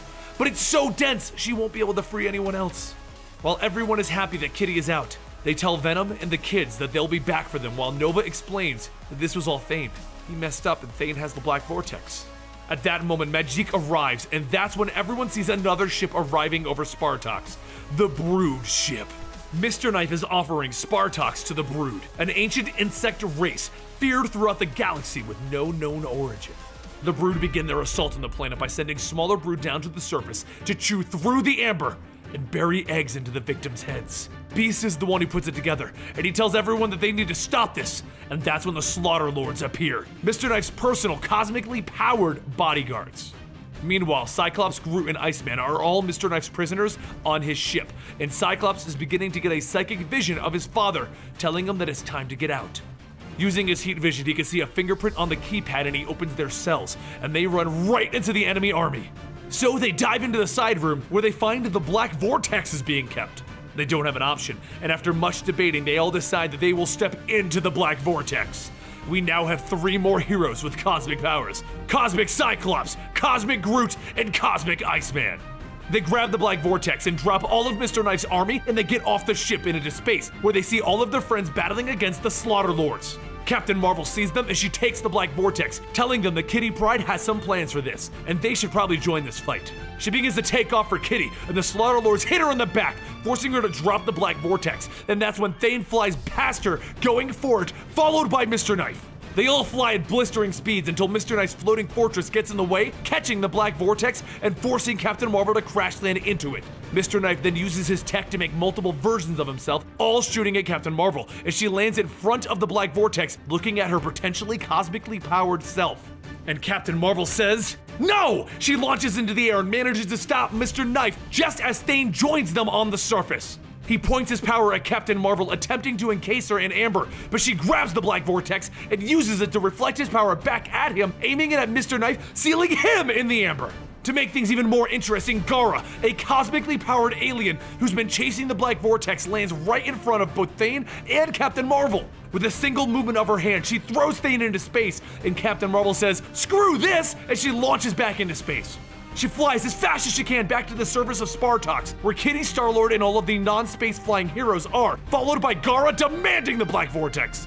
She then hits everyone with her power, throwing the Black Vortex off yet again, and this time it lands in front of a young Jean Grey. She looks at it knowing that she'll need to save everyone, and she prepares to submit to its power even if it means losing herself and possibly becoming a villain again, just like the previous Jean Grey did with the Phoenix. Until Star-Lord stops her. Jean, it doesn't have to be you this time. Then Star-Lord looks into it and he sees his potential, his future, and it would force him to lose Kitty Pryde. He can't do it, he turns away from it as well. Gara walks over to the Black Vortex and tells everyone to look on and see. She shows them her planet, the one she herself killed in her greed, and she tells them that she needs to destroy the Black Vortex to prevent this from happening again. Kitty pleads with her though, they need it to save Spartox, and Gara asks her, would you save Spartox at the expense of another planet? Imagine what having the black vortex around could do to the entire galaxy. Imagine what would happen if one of you became crazy with power. Who is strong enough to submit to the black vortex and keep it under control? Kitty Pryde is the one who steps up. It has to be me. I hate space. I don't want cosmic powers. This is so not my jam. I'm the last person who wants to do this, so it has to be me. Gara tells her to step forward and Star-Lord runs over. Kitty, no! She apologizes. She has to. With the planet of Spartox in amber, and with her friends battling against the Slaughter Lords, and with a cosmic being willing to destroy the black vortex in front of her, Kitty Pryde steps up and submits. She sees all of the possible Kitty Prydes throughout each generation in multiverse, all of the possibilities and the things that will never be. She sees power even the other cosmic beings don't understand. And while she's coping with all of this knowledge, in the battle with the Slaughter Lords, a cosmically powered Ronin shows up, and he needs his revenge for them destroying his homeworld. He demands that all be judged for their actions. While this is happening, Kitty Pryde reaches out and grabs the planet of Spartox, and she begins to phase the entire world out of existence, removing it from its amber prison. Star-Lord smiles as he realizes the girl that he loves just resisted the power of the black vortex, and everyone on the planet is happy to be out of their amber prisons. Everyone is now on the planet Spartox looking at the black vortex. Half the team is currently cosmically powered and the other half denied the power of the cosmics. And Gara offers them one last thing, a way out. They can give up their powers and go back to normal. She warns them though, the Celestials may come looking for them one day and the vortex will not completely change them back. No one can walk away completely unchanged. Iceman, Groot, and Cyclops all come to an easy decision, to change back to normal. Gamora considers anyone wanting to change back to be a fool, and she wishes to stay this way, and Angel agrees with her. Beast decided to change back so that he can work towards what he broke in the time stream, and so they are changed back. Groot and Bobby get a complete makeover and they look better, but Cyclops goes back to the way he once was. Jean reads his mind and can tell the vortex changed his heart. And Kitty, well, she kept her powers. With that, Gara took the black vortex and she headed off to parts unknown to dispose of it alone, while everyone loaded back up on the Guardian's ship to head back to Earth. As they all returned, Kitty and Star-Lord took a moment to discuss their lives and what the heck just happened. They love each other and they trust each other. So Star-Lord asks Kitty Pryde, will she marry him? Meanwhile, the Collector picked up and decided to keep Mr. Knife locked in his amber for the collection. And Ronan swore his vengeance as his world was still destroyed. And Thane wants to find the Black Vortex so that he could once again rule the galaxy. With everyone pressing their faces against the glass of the Guardian ship, they can see that Star-Lord and Kitty are embracing, and they all cheer. There's a wedding coming. The end.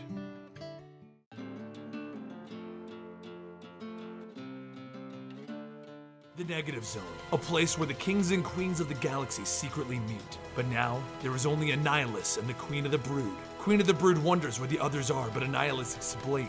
King Jason was removed from his throne. The supreme intelligence of the Kree was destroyed along with his planet. Gladiator of the Shi'ar has been ignoring their invitations, and he will never trust the Shintari. But back in the Milky Way galaxy, Ben Grimm is flying through space holding onto a tiny jetpack that would fit the size of a certain raccoon. But you know what? Grimm decides that this feels right. Ben thinks to himself how much he needed this. This is what his original goal in life was, to be a spaceman. Except one thing, the giant Shintari spacecraft that's trying to eat him. But before the Shintari can blast Ben for stealing something from them, Ben is rescued by the rest of the Guardians of the Galaxy. Kitty Pryde asks Star-Lord, Drax, Rocket Raccoon, Groot, and Venom. Rocket complains that Ben took the only good rocket pack, and the Guardians notice the giant Shintari ship. We gonna do the thing? Rocket says to Kitty. Let's do the thing, she responds. Using the rockets on her feet, Kitty begins to skate through the forces gathering around them and destroying them, then finally going through the giant ship in the middle, causing a massive explosion. Venom asks, if Kitty can phase through things and disrupt their technology, why doesn't she phase out of her clothes? And Rocket responds, hey, you're covered in alien goo and I don't ask why.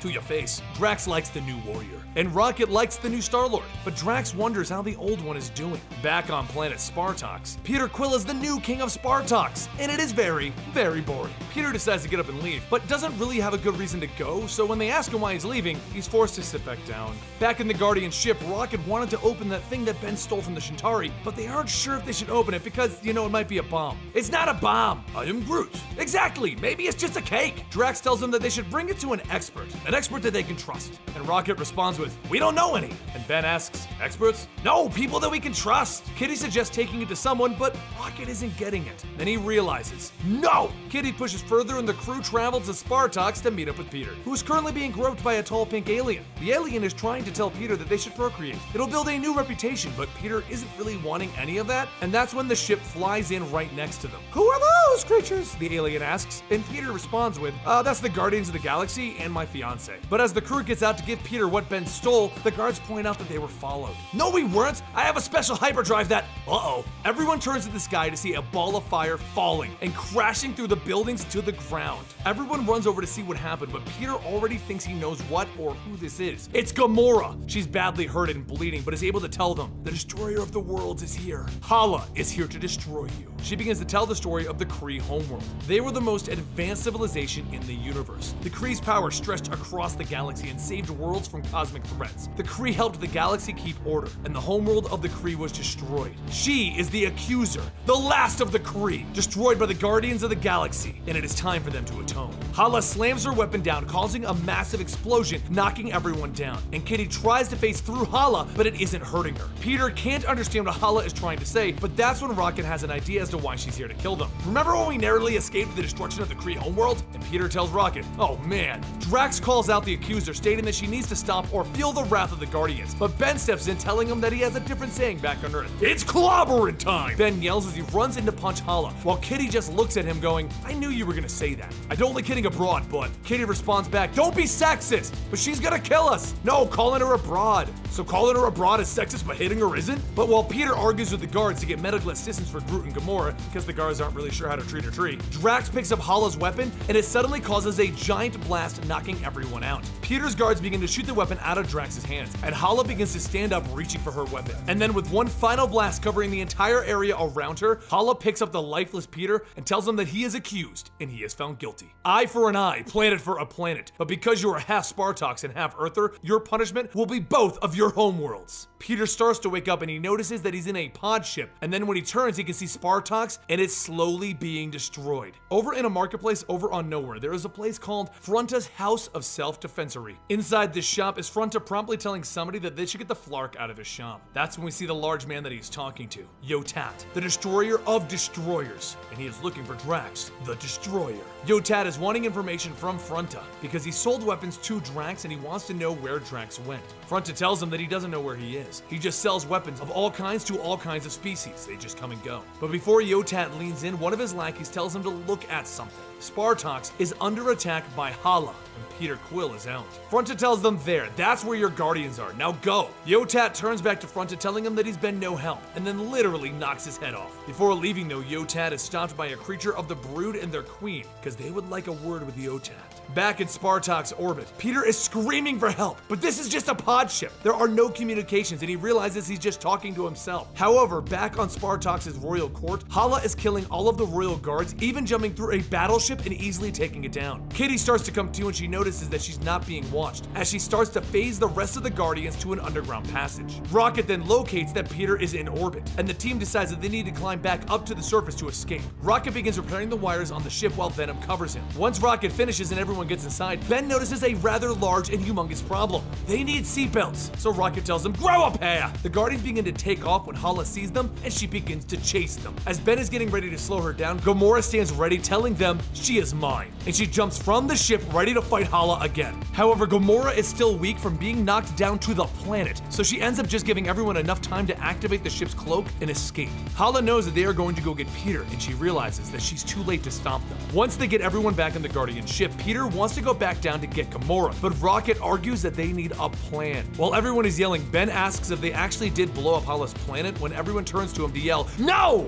However, Peter is hard on himself and he's taking the blame, as it was his father, Jason, that destroyed it, and he wasn't able to stop him. Peter wants to go back to Spartox, but Rocket refuses until they have an actual plan. Then everyone looks at Rocket and Peter tells him, turn the ship around. Back on Spartox, Hala continues to beat down on Gamora, asking where Peter went. But before Gamora can answer anything, Peter tells her, I'm right here. Peter tries to explain that it wasn't them who destroyed her planet, it was his father, Jason. Hala begins to understand that the old King Jason was responsible for the destruction of her planet, and that Peter is just his son. However, she tells him that her goals still remain unchanged. Rocket tells everyone, I told you that was what she was gonna say. No one listens to me. Peter calls out to Kitty and she phases through the ground under Hala, pulling her down and locking her into the ground. Drax punches Hala so hard that he knocks her helmet off, and that's when she notices something. Looking up, she can see Ben flying straight down on her. He lands on top of her, causing a giant explosion, throwing everyone back, and then he just sits there over the knocked out Hala. Everyone gathers around Drax as he holds Gamora to find out if she's still alive. Peter is shocked to see that Gamora actually fought for him. He thought she hated him. She still does, but not that much. Venom tells Ben that he can relax as he's holding Hala, ready to punch her again. Pretty sure we won. But to be safe, Venom breaks Hala's glaive. Peter begins to thank the crew for helping even after what they've all been through, and Kitty understands. Let's fix your planet and then we can, but that's when Kitty is cut off. Fix it? I was hoping to watch it burn. And that's when everyone turns to see Yotat, and he begins telling everyone who he is. I am Yotat, destroyer of destroyers. But before he can finish, Rocket points his rifle. Hey, we're in the middle of something, so you're dead. Blam, blam, blam. Rocket tells everyone that they can go back to the original plan when they all look at him. Please don't tell me. And Yotat is standing there, continuing and finishing his monologue before he begins opening fire on everyone and destroying Groot. With everyone knocked out, Yotat reaches down to grab Drax by the head. Drax, I give you a warrior's death. I want Quill to watch. I want the galaxy to see this. Please don't do this, Peter calls out. King Quill, are you begging? I didn't think the Spartox knew how to beg. My actual world is falling apart because of the Accuser. These people need our help, Peter tells him. Do you have any more begging, or can I pull off your friend's head? No, that's all the time we needed. Then Venom crawls out from behind and he grabs Yotat. Rocket then stands up with his homemade weapon, all charged and recalibrated, going, big boom! Anywhere in particular? Rocket asks Peter. On the face, please. So Venom lets go and Rocket yells, boom, big boom! Blasting Yotat. And sincerely, wholeheartedly, and completely, I hope I just murdered you. Let's make sure this guy's down then. No, Drax says, interrupting Peter. I have this. Help the innocent. Rocket looks down to see pieces of Groot. Aw, Groot, can you hold it together? You missed me blowing the Glenards off that guy. Drax comes in, unleashing a powerful punch right into Yotat's face. Everyone is helping the civilians get to safety as the fight goes on. Drax keeps punching Yotat, grabbing him by the face, and he slams him down, punching him over and over. But as Yotat gets up ready to smash Drax with his gun, Ben interrupts him, knocking him down. Drax then continues beating Yotat until help finally arrives. But Peter turns and asks Kitty who that guy even was. Oh, Yotat? Yeah, we met him while you were busy being king. Funny story, actually. Kitty begins to explain that back on Nowhere, the crew stopped off to get supplies and show Ben around when they saw Yotat hurting someone as he was trying to extort money from them. Kitty phased and rescued the person, and Drax kicked him in the back, and Rocket shot a rocket at him. But before Yotat could react, the Nowhere Corps showed up and a talking dog arrested him. And that's when Yotat swore that he would kill them all. Now with the flashback over, Ben yells, it's clobbering time! As Ben and Drax give Yotat one final attack. With Ben's arm around Drax, Drax tells Ben that he's not a fan of his war crime, and Ben tells him, it'll grow on you. Peter tells the guards to incarcerate this Yotat asshat and double incarcerate the Kree Accuser who, you phased her through solid ground, Kitty, Peter says. I did, and it didn't kill her. No, Peter looks back at Kitty. She's badass. And more to the point, she's on the loose. Kitty says, crap! However, Hala doesn't get very far as she falls to the ground below and is quickly subdued while Peter is telling the guards to find her. Peter kneels down to get Gamora because she's barely alive, and Peter calls for the medics. Soon Gamora is in the hospital recovering along with a small little Groot plant next to her. But back at Peter's council, he argues not to release Hala back to whatever is left of the Kree Empire, as she is a threat to both Spartox and Earth. But the council has already agreed on releasing her. I thought I ran things around here, Peter says, but everyone gets quiet. I think they had a vote without you, Kitty says, as the guards begin to grab Peter. This council is holding you accountable for the attacks on our planet, the council members begin to say. You jerks set me up! Ironically, I was about to quit this job, but at least I had the courtesy to wait. Honey, it's time to go, Kitty says as she begins phasing Peter and herself through the floors. And that's when another council member tells everyone, let them run. They can go from one side of the galaxy to the other, but Quill and the Guardians are now enemies of the galaxy. With Peter now the head of the Guardians of the Galaxy again, and the Guardians trying to make their escape from Spartax, this is where it ends. But back at the negative zone, Annihilus congratulates the Brood Queen for having the Spartax Council remove their king. Annihilus sits back. Now is time to make our move. But we must not repeat the mistakes of the past, the Brood Queen hisses. What did you have in mind?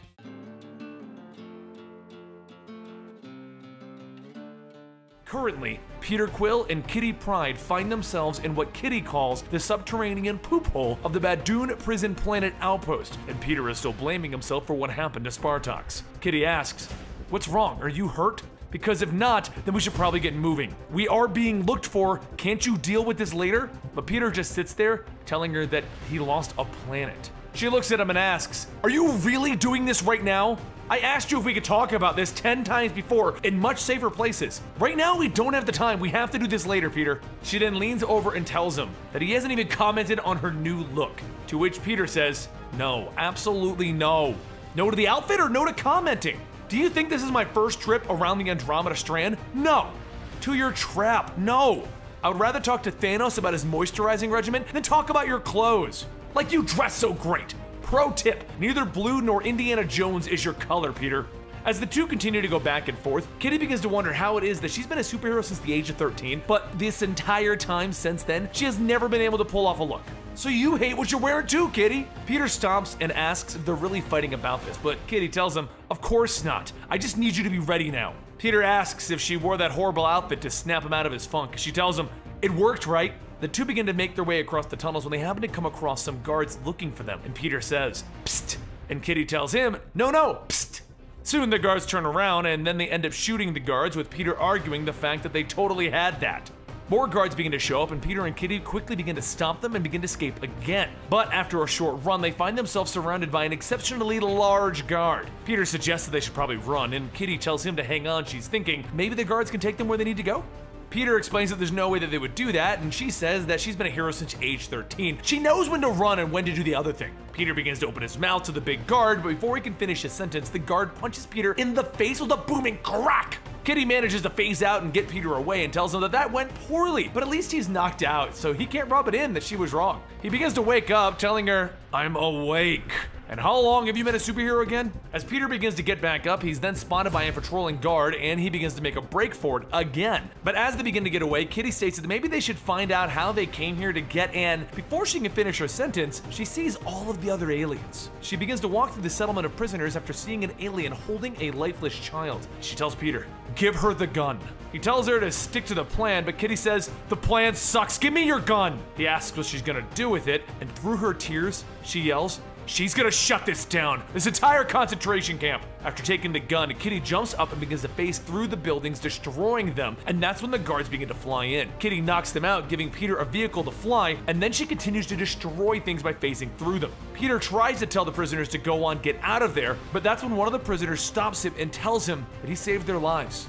He's a hero to these people. Peter tells him, "No, but you could tell me where you keep the high-risk political prisoners." Prisoners tell him that it was an honor to have met him. Peter tells them that really doesn't help. And then Peter stops when he sees the giant guard. The guard pulls his fist back and he punches Peter to the ground. And then he opens up his eyes to see a Badoon sentencing him for crimes against their brotherhood and sisterhood. They find his existence an abomination to their people, and he is now sentenced to death. Off at another planet, Rocket walks in cuffs as some Badoon is walking him onto the planet. While they're talking in their own language, Rocket shouts at them, stating that it's rude to talk and spit. Everyone in the universe knows that spitting is Glock and rude. But you know what? What you don't know is that I've been stalling for time. So if you would, could you look up now? When they look up, they see a figure heading towards the ground, and then the figure hits the ground, causing an explosion, sending everyone flying back. Rocket shouts, say it, you magnificent piece of orange glorkin! Through the wreckage, Ben Grimm stands up stating, "It's clobbering time, baby!" Rocket jumps on him, telling him, "You did amazing! But you did miss the big one." Ben looks back and he sees a large guard walking towards them, stating, "Of course I missed the big one. There's always a big one." The Badoon jumps towards Ben and Ben jumps towards the Badoon, and the two of them punch each other right in the face. He then begins to beat down the Badoon, asking if that was it, because I thought that there would be more. Rocket looks towards the ship, stating, "Well, that's just great. You knocked over our getaway ship. Guess I'll just have to go about fixing it." And while Ben goes to push the ship back over, he notices a rather attractive alien. Hey there, name's Ben. I'm a Guardian of the Galaxy. Also, used to be in the Fantastic Four. Kind of a big deal. The alien says something, but Ben can't quite understand it because it's in the alien's language, and another alien translates that she's stating that she didn't understand anything he just said. While Ben begins to flirt with the alien, more Badoon appear ready to attack. So Ben tells the alien, "Hold on a second," and he begins to beat down on everyone, telling them that I was busy talking. More guards begin to appear and they all begin to open fire on Ben, and that's when Rocket jumps in shooting and shouting, "Yeah, he's right! You can't even finish a thought around here!" The two continue to take down the Badoon forces, but as the aliens try to get away, another large Badoon steps in front of the female alien. She closes her eyes, bracing for what's about to come next, but when she opens her eyes, she sees the Badoon has fallen over, and Ben Grimm is standing there with a gun. He helps her up, telling everyone that they need to hurry and get off this planet, and that's when another ship lands in front of them. Rocket pokes his head out, telling everyone, "All aboard!" And that's when all of the aliens begin to get onto the ship. Once on board, Ben checks to make sure that no one is left behind, and that's when the female alien grabs Ben and hugs him. As their head touches, a blinding blue light begins to swirl around, and Rocket asks, "What's going on back there?" And Ben tells him, I think we just got married." Rocket shouts, "Mazel tov! At least that's what Kitty says. You know, I'm really overdue in meeting someone special too." Just as Rocket is about to take off, he receives a transmission, and when they pull it up, they see the Badoon sentencing Peter Quill to death. Glords! Quill got himself caught! Earlier, back out of nowhere, you're probably wondering where all of this started. How did they even get involved on this planet to begin with? Well, the Guardians all sit around for lunch while Gamora informs everyone that they've located her. The person that they're looking for is currently located on a prison planet in the Bacilla quadrant under Badoon control. Kitty asks, what did she do to end up on a prison planet run by those asshats? And Gamora says they defied them time and time again. They are their enemy. Kitty says, "You are? That was before my time with you." And Gamora tells her, "Well, you're with us now, so you're their enemy as well." Kitty doesn't see how that's really fair. Peter begins to speak up, stating that they do have to go get her. And Flash Thompson, also known as Venom, asks, "Who are we getting? Can't we get help?" And Peter says, "Yeah, but there's no one to call." Kitty says that it's right, so them against a planet. And Peter asks, "How are we gonna do that?" So Gamora tells them that they'll split up. Kitty and Peter both repeat the sentence. Oh. They split up. Later, once they all get into position, Flash and the now infused Groot jump off of Peter's ship down towards the planet. Groot watches as Peter and Kitty jump as well, and he keeps saying, "I am Groot, I am Groot, I am." Once they land, Flash says that their landing was a bit off, so they're gonna have to walk it, and it shouldn't be too far. They just need to not be out in the open, and that's when they hear a snap.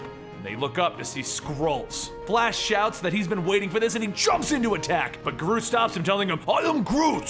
Flash tries to fight through Groot, but one of the Skrulls steps forward, stating, "I speak your Earth language." Flash again tries to shoot a spike towards the Skrull, but Groot catches it and points off for him to look. Groot shows him that the Skrulls are prisoners. They are not the enemy. Flash tells him, "Well, fine. But the thing is, these Skrulls tried to take over Earth, and from the looks of it, their shape is looking a bit outdated. How about they change into something more like a modern line Avenger?" The Skrulls tell him that they can no longer shapeshift, that Badoon took that from them. Once the Annihilation Wave destroyed their planet, they searched for a new place to start the Skrull Empire. But that was when the Badoon attacked and captured the Skrulls. Groot smiles, but Flash simply says, "First the Skrulls tried to steal Earth, then they tried to steal me, and now you want me to rescue them, and I'm the asshole of this story?" One of the Skrulls points up, stating, "They are coming! Our masters are coming!" Everyone looks up to see several ships flying down towards them, and soon many Badoon begin jumping off, firing their guns at them. Flash and Groot begin to fight with them, and soon the Skrulls jump in to help. Groot starts with the roar cry, "I am Groot!" And Flash tells him, "Yeah, you tell him!"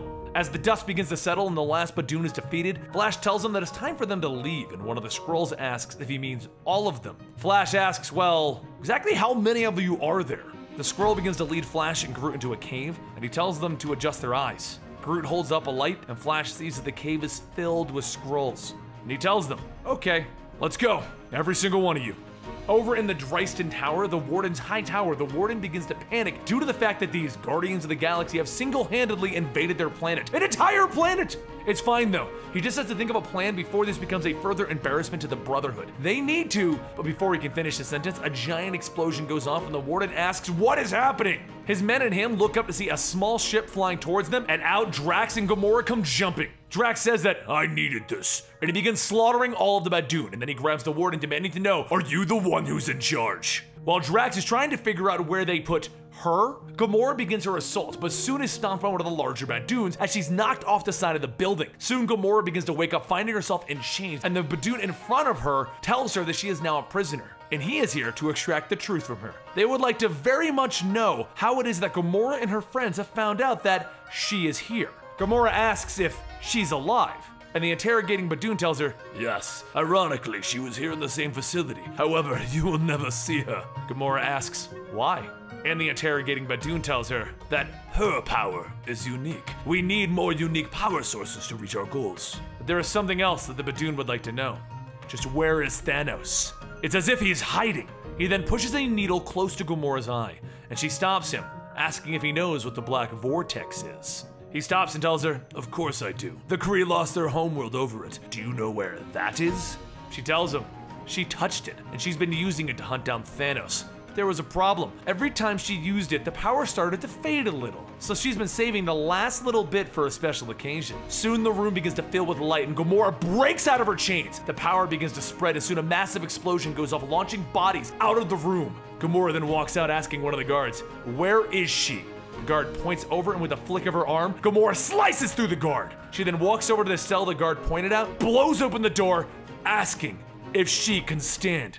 Angela tells her that if she's here to rescue her, she accepts. The light begins to fade from Gamora's eye. She tells the black vortex goodbye, but they need to hurry out of here. Angela says that she could use a cleaning first, and then a voice calls out to her. When the two girls look back, they see Drax stating, "I found your things, so we can leave now." While Angela suits up, Drax tells Gamora that the Brotherhood has taken Quill. As Angela finishes getting ready, she tells them, "Then we will go rescue him and destroy this entire empire of blood once and for all." Over on the home planet of the Brotherhood of Baddoon, Peter stands trial because he's told, because of his crimes, he's gonna be sentenced to death. He says that it's a real bummer personally. So are they gonna talk him to death? One of the guards kicks Peter off of the ledge down to an arena filled with other Baddoon getting ready to fight. As the leader begins to watch, a Baddoon appears telling him that he needs to have a word with him. It's about the Guardians of the Galaxy. They escaped. The leader looks back and asks how many people were stationed on that planet, and the Baddoon tells him hundreds of thousands. He then asks how many of the Guardians of the Galaxy were there, and the Baddoon tells him it fluctuates, but 5 were there. The leader looks back and he shouts, "And we have their leader?" Down in the arena, Peter shouts, "Step into a Slim Jim!" and he begins to drop the Baddoon. The leader begins to hold his head, asking, "How could this happen?" And Peter shouts, "I don't mind dying, but could you at least pay attention to me dying?" So the leader starts to give out some orders, but that's when a hand reaches through his chest, and Kitty whispers to him, "Hi, I'm Kitty Pryde, and I just phased my whole arm through you. It's a thing that I do. I'm gonna pull my arm back, pulling out whatever I can grab, unless you all surrender and shut this whole thing down." The leader says that they won't surrender, and that's when Kitty pulls her arm back, taking his heart out of his chest. Maybe? Ew! What is this? The guards begin to fire at Kitty and she asks if they missed the part about phasing through things. Down in the arena, Peter begins to shout, "Yes!" holding his arms up while the rest of the Guardians of the Galaxy begin to jump down from their ship. Rocket tells Peter, "Settle down!" And Flash tells everyone else to hurry before Peter loses any more of his clothes. He's gonna be naked down there. Everyone begins destroying the Baddoon forces and Angela thanks Kitty for saving their leader for her. She's eternally grateful. As explosions go off, Rocket throws Peter his guns and tells him to be useful for once. Peter shouts back at him, telling him, "Shut up! I'm having the time of my life down here!" And Rocket tells him, "Well, you got me there." So on their search for Angela, the Guardians kind of took a detour, liberating prisoners and slaves from all over the galaxy, and it didn't really take much to motivate them to fight back. As the battle continues now with all these slaves and prisoners fighting with them, Peter mentions that they should probably go on and get out of here before things get any uglier. They just can't beat up an entire species. And that's when the voice of Angela calls out to everyone to hear her. She stands with the head of the Brotherhood leader, telling them that their days of slavery and terrorizing are over. They will fix what they have done, or she will destroy them all. Peter states that he thinks the fight is over, and Rocket says, "I'll go get the ship." While the crew gets back on their ship and they begin to celebrate, Flash calls Peter over to see something. Everyone begins to pile into the communications room to see a broadcast from Captain Marvel. She tells them that if they're not busy, she could really use their help back on Earth. Peter asks what's going on, and she tells him, well, it's Tony Stark. He's gone off the rails. And that's how the Guardians of the Galaxy got back to Earth for Civil War.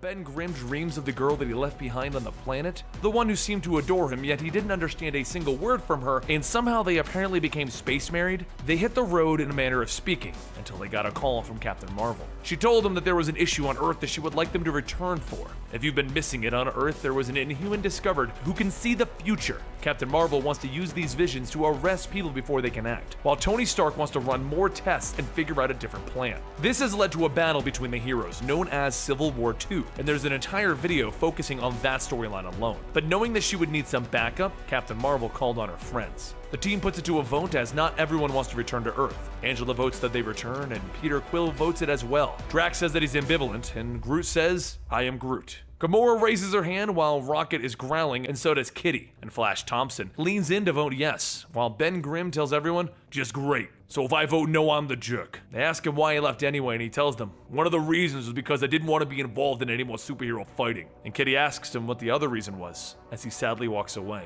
I'm gonna get a snoozer. Wake me when we get back to Earth. Everyone prepares for their journey back to Earth in their own ways, such as Kitty and Peter spending alone time together and Gamora meditating. But in the end, Rocket reports that they have arrived and boom, they take a hit. Everyone looks out the window to see Carol Danvers is about to slam the ship into oblivion. And Peter calls out, "Carol, you called us!" She smiles sheepishly, telling them that she's sorry. They get to meet Alpha Flight and Peter heads off to talk to Carol, where he discovers the horrible truth of everything that is happening. Carol explains how they found an Inhuman that can see the future. Peter then takes this information to Kitty, where he explains what happened. They found an Inhuman that can see the future, and he got a vision of Thanos coming to Earth. So Carol took the Ultimates up to battle against him, and in the fight, James Rhodes, also known as War Machine, died, and She-Hulk was critically injured. James Rhodes was Carol's boyfriend and Tony Stark's best friend, which is why they are fighting about what to do with the Inhuman now. But the thing is, Thanos is still on Earth. Kitty reels back from this news. The same Thanos that Drax and Gamora are always talking about? Yeah. The same Thanos that is Gamora's adopted father? I do believe that there's only one Thanos, Kitty. The same Thanos that Gamora has been looking all over the galaxy for? Yeah. Where's Thanos now? Danvers didn't say. We have to tell Gamora. She'll be thrilled! And Peter looks away. Peter, you have to tell Gamora. She won't be thrilled, Kitty. You have to tell her, Peter. Go right now and tell her. You don't understand, Kitty. Thanos does something to her. Every time that she's gotten to him, he gets in her head and he escapes. People, friends have died trying to help her. What if this once, just this once, we think about our actions and not tell her? But what will we do if Gamora finds out that we didn't tell her? Yeah. The Guardians get into position where they begin to realize what they're doing. They're siding with Carol Danvers because she's their friend, but do they actually believe in this cause? Do they believe in profiling individuals based on future predictions? Gamora tells them that if she has any chance of preventing Thanos before it can happen, then it is a good thing. But as they debate everything, sitting up above the world in a spaceship, the superheroes all gather as tensions have brought the fight to its peak. And since the Guardians have a cloaking device on, no one can even tell that they're there. Ben Grimm looks down, seeing the obvious stuff that has changed while he was gone, such as 2 Captain Americas and 2 Iron People. While they all sit there itching to join the fight, Carol radios up to wait for her signal. Everyone puts on their masks and they get their weapons ready. In an epic fashion, Carol tells Tony that he's under arrest and not to worry about her numbers. She has friends. The Guardians all leap out of their spaceship, ready to fight this out. The fight was intense and many people were injured. But this comic does not tell us the story of this fight. The Civil War II comic did. If you want to know about the fight, you just have to watch that video or read that series. But for those of you who don't care, 14 minutes later, Rocket almost cried as the Guardian ship was destroyed. And 36 minutes later, the battle ended. Peter told Rocket that it sucked that he lost his ship, and Rocket was stunned. He put everything he had into that ship. Everything that all of the Guardians owned was there. Carol didn't seem to care, and that just made Rocket even madder. So eventually he went to go have a seat, while Peter pulled Carol aside to tell her that she was right. But that isn't the worst thing that came out of this fight. One of the soldiers came over to ask for a report. He wanted to know if Thanos was still locked in the basement. Gamora overheard him.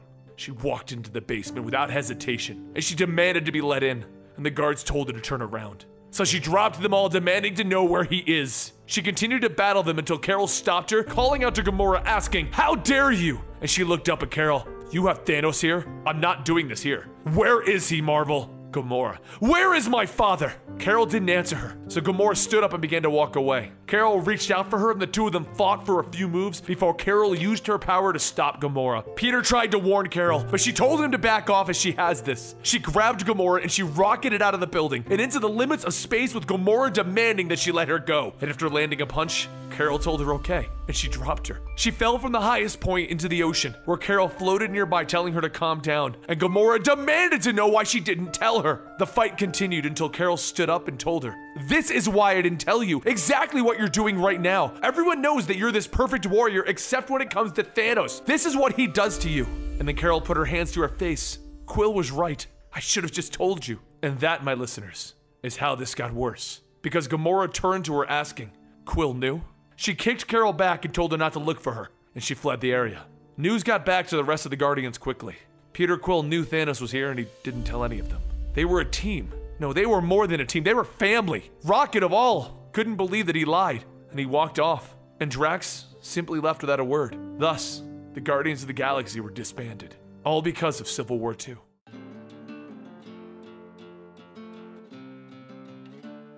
Gamora looks over the city that is her objective. Her father is Thanos, and her mission has been to kill him, and Peter Quill neglected to tell her where he was being held. She looks at the most secure building on the planet, the S.H.I.E.L.D. headquarters, the prison of Thanos from a distance. She knows what she has to do, and she's going to do it alone.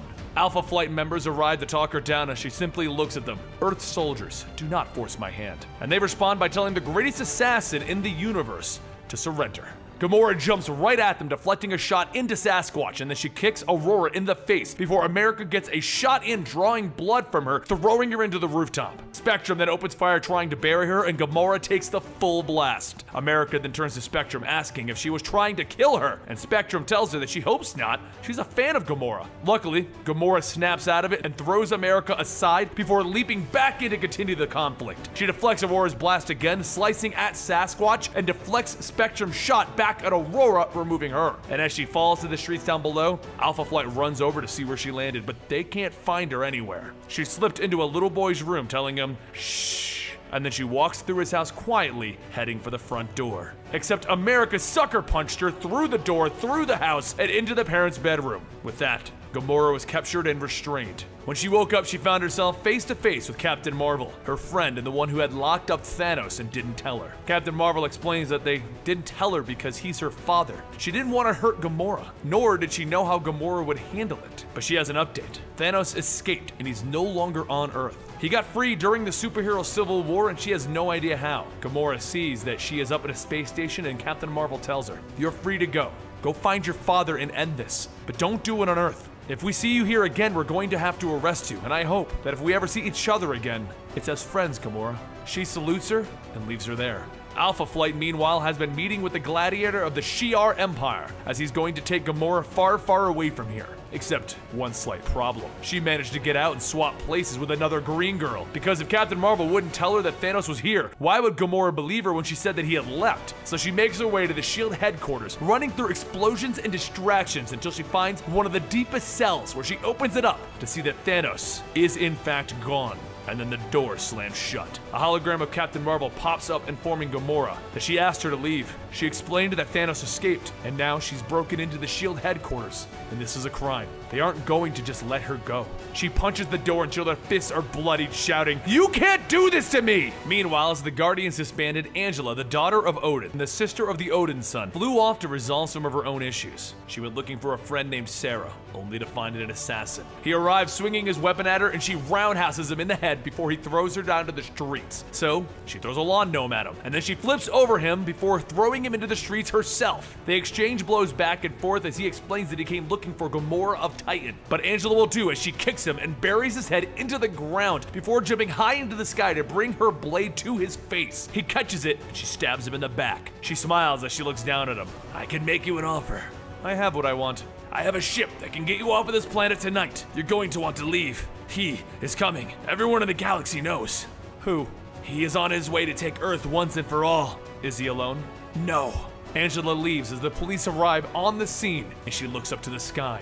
Thanos, up above the Earth, approaching it fast, is everyone that hates Earth to finish the Earth once and for all. Out of the negative zone, all of Earth's enemies decided that it was time. Annihilus, the Queen of the Brood, the Badoon, are all talking to Thanos because the Earth is a threat. It has caused problems, and it is known that the end of the universe will begin with it. So all of the beings in space have decided to just remove this threat once and for all by destroying the planet. In this endeavor, they decided to bring in Thanos, the Mad Titan, but he has one demand. They will not destroy Earth. They will take it, and he will have it. The other threats of the galaxy try to convince him that this is a terrible idea, but it is the only way that he'll join their battle. Over in the S.H.I.E.L.D. helicarrier, Captain Marvel, Peter Quill, and Rocket Raccoon are all sitting trying to come up with a plan so that the Guardians can get off the world again. Peter has been involved in a bank heist and then community service, while Rocket was just blowing up things in New York. But we'll get to those stories soon enough. Rocket stands on the table, eyeballing Carol angrily. "We came all the way across the Fratuckin galaxy. Please don't torture me with this again. To help you win a stupid superhero Fratuck Fest. I know the sequence of events that have led to this. We help, you win, and our ship gets blowed up." Peter turns to her. Carol, there has to be something you can do to help us. And she pulls up a map that leads to a Earth spaceship scrapyard, with Rocket's eyes going wide. You have a Fortucket spaceship graveyard and I'm just now hearing about it? Meanwhile, over at the Brooklyn Bridge, Kitty Pryde and Ben Grimm the Thing, two former Guardians of the Galaxy, look up to see the invasion. Groot, who has moved over to Central Park to become a tree living a peaceful life, is suddenly shrouded by these ships, to which he says, I am Groot. In Flash Thompson, Venom looks out the window as he was trying to get a new job, and he sees it approaching. The Guardians might not be friends right now, but they see when they're needed. Hopefully. Across a loudspeaker from the invasion force, everyone begins to hear a voice calling out, People of Earth, hi. This is not an invasion. It is not an act of war or hostility. This is a greeting. We are inviting you to join the galactic common good of species. But there is one little thing that you have to allow us to do before we can welcome you with open arms. We have to remove a cancer from the galaxy that is hiding on your planet. You are harboring intergalactic terrorists known as the Guardians of the Galaxy. Once we remove them, we will start the process of inclusion. And then we see it's Thanos making those empty threats. Over at the S.H.I.E.L.D. headquarters, Peter suits up, and Rocket walks past him. You gotta get me to the spaceship graveyard. Rocket, Thanos is right outside of the door. I knows! All you ever do is talk about shooting him in the butt. It's literally all you talk about. You gotta get me to those spaceships or we're all gonna die. So Peter turns to Carol. How fast can you fly? And then we see Carol holding Rocket on her back, hitting top speeds, while Rocket's lips peel back from the insanity of it all. Peter pops on his mask and he turns to see Drax, and Drax is smiling because Thanos just landed in the S.H.I.E.L.D. helicarrier. The first man into the fight is Drax himself, and the first thing that he does is punch Thanos in the nose. As he's thrown back, Drax jumps high, but Thanos catches him out of midair. The Destroyer still lives. I would have thought you long dead alongside your pathetic wife. So Drax kicks Thanos in the nuts. Thanos then throws him off the side of the helicarrier. Peter rockets in with the might of S.H.I.E.L.D. behind him, but as he's about to enter the fight, Carol calls back, Peter, I know where Gamora is. We're holding her. You're holding her? You know why. Okay, well, I don't want to tell you how to do your job, then maybe now is a good time to let her out. Peter then begins his battle with Thanos, wondering, where are all of the superheroes? There's like 15 spider people. There are so many X-Men. And then Thanos gives him a death glare. Goodbye, Star-Lord. But as he goes in to kill him, we hear something. And it seems to be getting closer.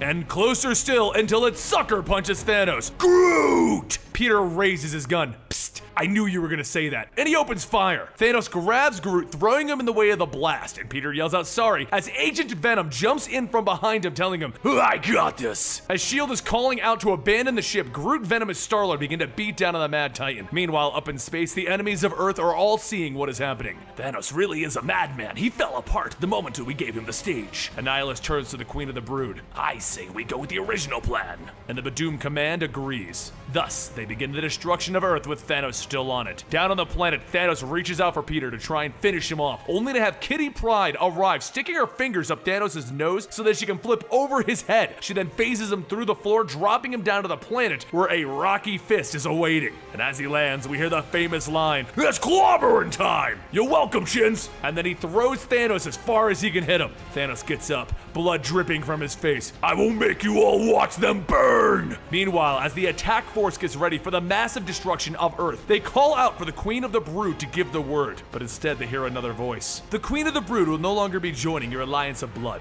And then we see Angela sitting on the throne. She and the rest of her kind have fallen. I am Angela, the Hunter Angel, the Odin's daughter, and never come back. And with that, she smiles. Annihilus and the Badoom Command structure all agree. It's time to leave. Except as they go for their grand escape, there's something standing in their way. Captain Marvel and a horde of ships that Rocket Raccoon rebuilt. Down on Earth, every Guardian of the Galaxy, except for a missing Tony Stark, stands before the fallen Mad Titan. Yet, he still tries to intimidate them. The Earth is mine. Really? Since when? Did you bring your receipt? We're really gonna have to see your receipt. And then he hears one more voice that he hasn't seen yet, as Gamora stands behind him. Hello, Father. Needless to say, I have dreamed of this exact moment. The moment before I execute you with my own hands. Gamora, all of this could have been yours. All of it. But instead... She looks at him, and memories of her past begin to flood in her head, and she grits her teeth and charges her weapon up. All of her friends look on at her, unwilling to stop her. And she tells him, after chasing you across the galaxy, back with a crazed bloodlust in my eyes, to see you like this instead, it seems it is just fine. He gets up furious. You sicken me! And they all jump in to finish off Thanos. Shortly after this, the Nova Corps arrives to arrest Thanos and haul him off of Earth finally. No words were really exchanged nor needed in the farewell, because it was time for the Guardians to leave the planet. Drax shook hands with his fellow warrior Ben Grimm, while Peter and Kitty Pryde decided to leave it where it was. She would stay on Earth and he would move on. The X-Men need her more right now. Venom and Rocket said their goodbyes, and Captain Marvel took selfies with Gamora. As Kitty, Angela, Ben, Venom, and Carol all watched, the Guardians of the Galaxy took off back into space. And with that, the Guardians are going to be on many more adventures, but the epic journey that Brian Michael Bendis brought them on comes to a close. And there you have it. If you're still here after watching this crazy long video, you're awesome, and thank you so much. Rob, come here and tell them how awesome they are. Come over here. If you, sir, or ma'am, have watched my entire Guardians of the Galaxy run as a giant video. Oh, you're doing a giant video out of it? We're doing a giant video. Is it the Bendis run? Yes, dude, the Bendis run. It's a really good run. See? It's really there you good. go. You got like the symbiote planet and everything? Yeah, all it's gonna be in there, and like this is the ending. They've seen it all at this point. Oh, okay. The new origins, fighting Thanos. Yeah. I don't like that Peter Quill beat Thanos in like on the moon. No. On the moon was cool. When Thanos came to Earth and got hit by like 2 punches, that was not cool. That was but either way, that was just Brian Michael Bendis being like, what up? Anyway, yeah. I hope you guys enjoyed. Thank you guys for sticking it out, and we'll see you next time.